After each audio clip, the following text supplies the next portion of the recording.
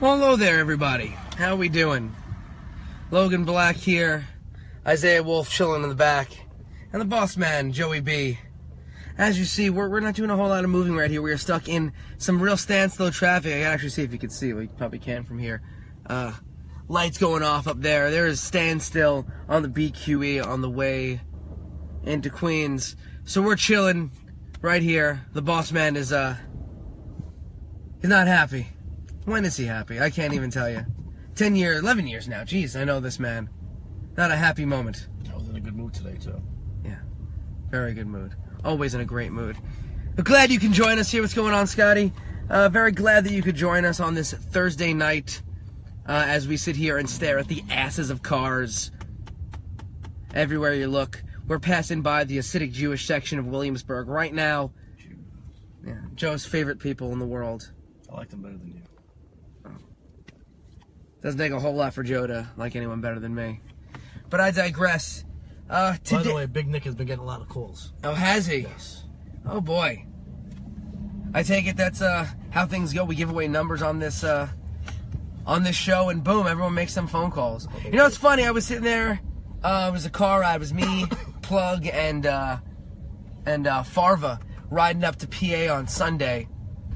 Oh, this guy's making a mistake over here. I'm looking at it. This jackass is trying to cut into the on-ramp. As his cars, he's just jackass. Try to do it that way. Oh, man, what a moron. Anyway, and we were telling stories about the old radio show we played, because on YouTube you have some stuff up there. And it's, of that, first, the best one was the lady calling in and threatening you guys. Which one? So there's two different things. Oh, this fucking jerk off. Look at him. He's backing up. No. I didn't get it in time, damn it. This guy backed up an on-ramp. Unbelievable. Well, anyway. So, I was telling them stories, and it's on there where you could check out. They're sitting there, and it was some lady. You guys had prank called some lady, of course. Prank calling somebody. What's she saying? I can tell you the whole story. Oh, the Landolfi. Look us up. That's Dirtbag Dan's girlfriend's mom. What happened was, something happened where she started fooling around with Scotty Priest. So Dan was pissed. So we started talking about how, when she's lonely, she gets the peanut butter. And she puts it down there, and she calls the dog over. The dog comes over and licks her and gets it off. So the mother must have been listening to this fucking show. So, on the air, the phone, the number comes up. Call, you're on the air. And then it went from there.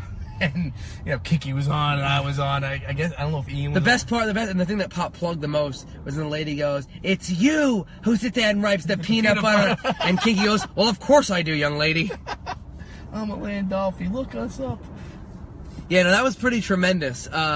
And it's actually, that's on YouTube if you want to look it up. If you look up Warriors of Wrestling Radio. White Trash Mother Calls Warriors of Wrestling. Yeah, White Trash Mother Calls, and it's just hilarious. Do you live in a trailer, miss? Do you have running water? It was tremendous. Just trolling people on that was something that I genuinely love doing. But I digress. Those were some fun times. Watch out. Vehicle stopped on road ahead. There you go. As you could probably hear, I've got Waze on in the background of this miserable, terrible shit traffic. There's a yellow car sitting in front of us. I know Joe Rogan's got issues with yellow cars. I don't get it. But yeah, those days were fun. And there's some stuff, like I said, some stuff on YouTube. There's that one.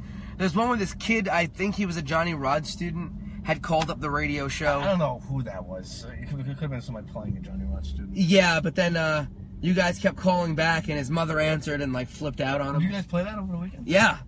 On the ride up, it was tremendous. It's fun stuff. Woman? Cool. I'm 50 years old. You don't call me woman. And whatever, bitch. Whatever, bitch. And there's Irish Bruiser in there playing along. It was a wonderful. There was a lot of. That was some fun stuff. Had a lot of fun with that. A lot of hours of work spent fucking Warriors. I feel like we talk about the radio a whole lot on here. I mean, this does go on the radio if you check out Damage 365. We do go with these. These are turned into audio and put on there. It's not the same thing though, because with that we were live and we would have callers. Oh yeah, no, certainly. And we would call people. Yeah. Yeah, I know, you can call people. I mean, here we can't really call people. Y'all could ask questions. You could, feel free to jump in with any questions you have or comments. But yeah, no, we'd, hey Black, what up? Are you talking to Donnell in the back? Who is that? No, it's John. He's a fan out of New England. Good dude. But yeah, I had to turn it racial, of course. Abraham Lincoln's walking around. As we're hitting the Hasidic Jewish area of Williamsburg, so Joe thinks, because Joe's read one book in his life, that we're meeting Abraham Lincoln. No, I'm not talking about reading nothing. I get to see them. Joe thinks he's seen Abraham Lincoln. I digress. Speaking of which, why not, let's talk about this for a moment. I had a lot of friends who are chilling out in Florida right now and going to Disney. Any of y'all out there, when was the last time y'all went to Disney? Tell me about it, because I'm a fucking huge Disney mark. You might not know it just by looking at me or talking. I'm a huge fucking Disney and theme park mark. Well, when was the last time you went to Disney, Joe? Rick Cataldo, can I suck your dick as Joe watches? Rick was on a Johnny Roger school there, Rick. Rick, I genuinely appreciate the offer, but no thank you. Donnell might be a different story. When me and Tony went on the last time we were on the breakaway, which was a few years back, we went to, we spent a day at, no, we went to Islands of Adventure and SeaWorld. So the last time we went to Disney, it was WrestleMania weekend. I did the boat. WrestleMania! But I didn't go in. Last time we went was probably 5 years ago. I'm a fucking massive Disney mark. I genuinely wish, but no, it was Universal Studios they did it. Was it MGM Studios? They had WCW taped that. It's called Hollywood Studios now. Oh, whatever it is. But yeah, MGM. Love you, Rick, if you're still listening. Rick Cataldo is one of my favorite people. Hell of a talent. What's going on, Hawaii? Scotty Ceriti. Joe, how did Joe feel about the JAP show? My honest opinion? Who's asking that? Scott Ceriti. He's the ring announcer. Well, all right, here's the deal. You're wrestling in front of people that have no idea. First of all, I don't know why any heels went over. It just doesn't, it just, in the main event, the guy, the Gacy beat Magic. You're wrestling in front of people that you're not going to go back in front of again. That, really weren't, a lot of these people were disabled and older and, so the faces sure all went over on this show. There were some good matches. Magic and Gacy were good. Plug went in there with the guy Frankie Picard. And they're the only ones that got a reaction. These other guys went out there and just wanted to do moves. And when you're in front of a crowd like that, who gives a fuck how many moves you can do? And the importance of learning to work the crowd that you're in front of. That answers your question, sir. Yeah, no, I mean, it makes sense to work the crowd that you're in front of. I don't know, if you're in there and there's nothing but kids out there, why are you not trying to work the kids? Dude, I gotta get off here. I can't sit in this traffic. Well, I don't want you to get off and hit the bridge, you know what I mean?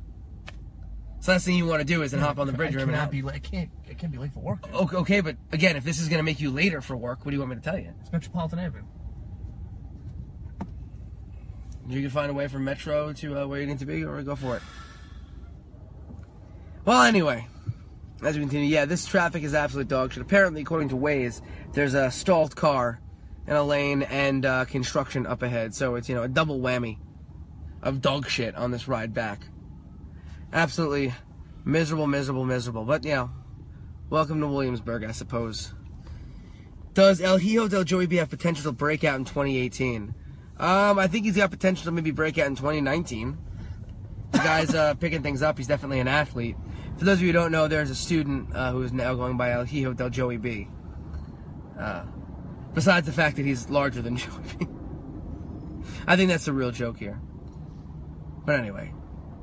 Yeah, that guy, it's good. We have a crop of people coming in that are picking things up at a quicker pace right now. And it's just good to see. Always good to see the progression these students are making. And keep coming down to shows. They'll be on those pre-shows soon enough. I know Joe likes to play the Johnny Rods game and shotgun people into pre-shows the second that they learn how to do a push-up. That's the Johnny Rod style that Joey B picks up. As much as Joey B likes to rip on Johnny Rods, I don't know. I think Joey's throwing a spot in his head, too. Who have I put on a pre-show that I'm wasn't joking, already? obviously. Well, let's not talk about that now. But I think the spot's growing on his head. I don't think anybody on a pre-show that wasn't ready. For a pre-show? We could discuss that another time. Anyway, Again, stuck here staring at the asses of cars. Let's go back to Disney. Is there anybody out there who genuinely enjoys Epcot Center? I don't know. I've talked to people. People are like, Epcot. You do?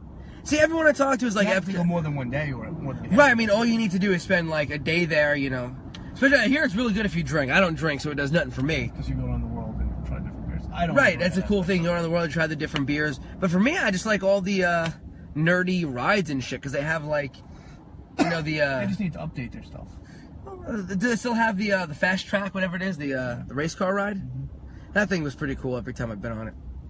But I like the, you know, the technology ride where like they show you all the different fucking like technology through the years. There's other ones like that. The Hall of Presidents, is that there too? That's Magic Kingdom. Right. I like the Hall of Presidents too. I'm just a fucking nerd. What's wrong with me? Shit. I don't know. Rock and Roller Coaster's still there. That's MGM. Yeah, I know. That's the MGM. I don't know. I don't think the Tower of Terror thing is being changed. Is it really? That's unfortunate, so. Man. Is it being changed or has it already been changed? I don't know. Yeah, because I got a buddy who had a picture on the Tower of Terror recently, so that's where we're at in terms of understanding shit. I don't know. I thought Disney was, every time I've ever been to Disney has been great. California, it was a little bit iffy. I wasn't a huge fan of it, but it's only one big park instead of multiple ones. Florida's the one to go to. Issue is if I go to Florida, I got to visit my mom, and sweet Christmas. Don't quite want to jump on that when I want my Disney vacation. I hear, well, I know, I mean, when fucking WrestleMania was down there, they had all these independent shows. I mean, you had the ones that were all at WrestleCon and all that fun stuff. But then you had a lot of these independent shows that drew shit, and it's unfortunate because, you know, those guys are the ones running every month down there, not, you know, the people who come in to run one show for WrestleMania weekend. They just, you know, all ate shit. It's unfortunate to hear. Karloff thinks that Disney sucks donkey for quarters. I don't know about that. I love Disney. You're a family man. I could do shit on Disney. What's wrong with you? You don't have a conscience. You don't have a soul. What doesn't he like about Disney? I don't know. I'm just angry. My only knock on Disney is the rides aren't as good as like Great Adventure or Islands of Adventure. Really? You don't think the rides are as good as Great Adventure? As high impact rides I'm talking about. Oh well, Great Adventure is more of like a thrill park, I'd say. That's what Islands of Adventure is, like the Hulk or. Right. I think Disney is way more of like a fucking family park. You know what I mean? Right. Actually, Nick, my uncle was part of that stunt spectacular. They pulled him out of the crowd and had him dress in a turban. I suppose you probably can't get away with doing that at this point.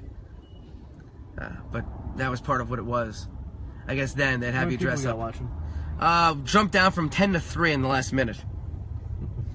So, who the hell knows? Still stuck here on the BQE. Now we're hitting South 4th Street.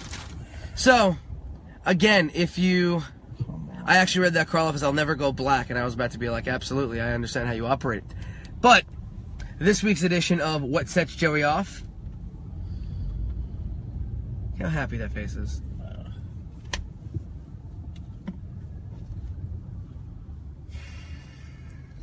Yeah. Miserable existences. But I digress. Anybody, questions, comments, hop on in. Throw us anything you got. Let's get to talking about topics. I'm sitting here, I'm talking about the radio show he's talking about. I tried bringing up Disney, but I mean, shit, how many wrestling fans are going to sit here talking about Disney? Apparently not that many. You know, I'm surprised Williamsburg has not had any wrestling with all the fucking hipsters out there. Like, Williamsburg Bushwick hasn't had any, like, actual wrestling shows. I don't know. It's an interesting thing. The hipsters love Lucha Libre. It's very surprising that they haven't, nobody's ran anything. This is probably too expensive.